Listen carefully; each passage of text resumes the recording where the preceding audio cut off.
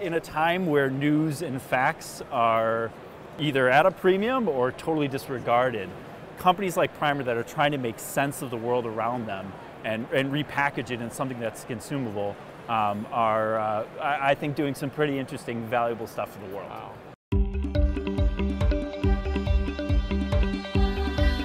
We have to pay attention.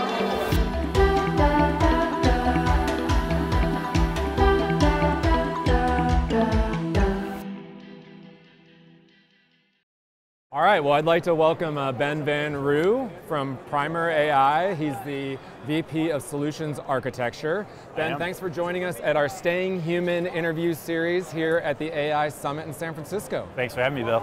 So tell me a little bit about Primer. Like, what's the gist of it, and why should I be super excited? So Primer is a natural language processing, and natural language understanding, natural language generation company. So that's a lot of it. Yeah, kind of a mouthful. So what we say is, like any good small company, we have a very ambitious tagline. We say that we build machines that read and write.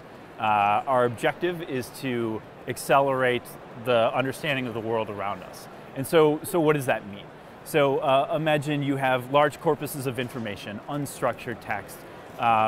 You want to search through that text. If it's on the public web, you're going to do a Google search and you're going to get thousands of articles. So we take the corpuses of information and we rip them apart, and then we reassemble them. A lot of NLP algorithms that are working together to understand the major entities, the people, the locations, the events that happen.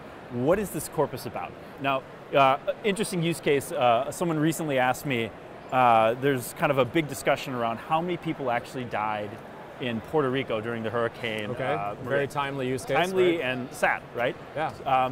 You could look at this and try to backfill all of the publications that came out. I wrote a query, hit go, in about 3 minutes, I had every single death toll count that was publicly released in the news and could reassemble it. And it's in a time where news and facts are either at a premium or totally disregarded.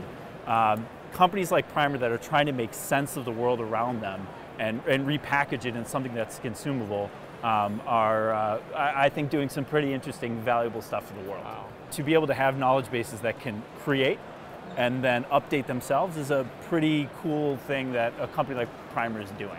So maybe because I'm always thinking about like the dual use concerns of technology, I'm jumping right to the nefarious kind of practices that are potentially available. But how are you enabling your system or basically safeguarding your system so it can't be gamed against itself? Yeah, that's an interesting question. Going back to the news, there's some really interesting things that we're trying to do to look at, identify sources that may have very opposing views. So in the United States, let's take Breitbart and Huffington Post. Very different political spectrums. They're going to cover the same event very differently.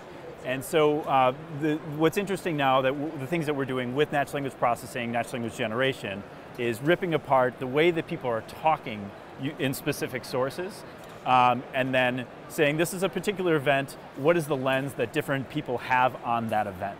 And so we're not in the business that I think in some cases Facebook and Twitter are getting into, where they're really starting to heavily moderate.